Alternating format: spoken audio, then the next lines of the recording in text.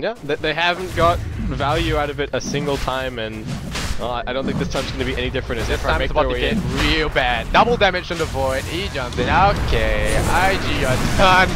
Luo getting pounded down. The BKB does remove the double damage though. Vansko steals it, but really, he buys back into the game. I don't think he'll be back in here to contest. The arrow flies across the tree line. Oh, nearly hits Fade. There will be a duck here, but no, the RP finds him there with the vision from the arrow. He brings him in, and there's Mag just killing off the Mjolnir Lightning Frog. Back to the fight here. Silent pops his BKB, fights with Luo. Luo drains his damage, gets more, but Black Hole catches Ferrari, catches Luo. I think GG is about round the corner. He tries to land his sword, gets brought down by the bash, and YYF will see the last death of the game. Chuan, the only one to survive, or will he? 10 seconds to go. Will he be saved by the throne? IG called GG, and yeah, I think he will survive. Yeah, he will. GG, well played from Van.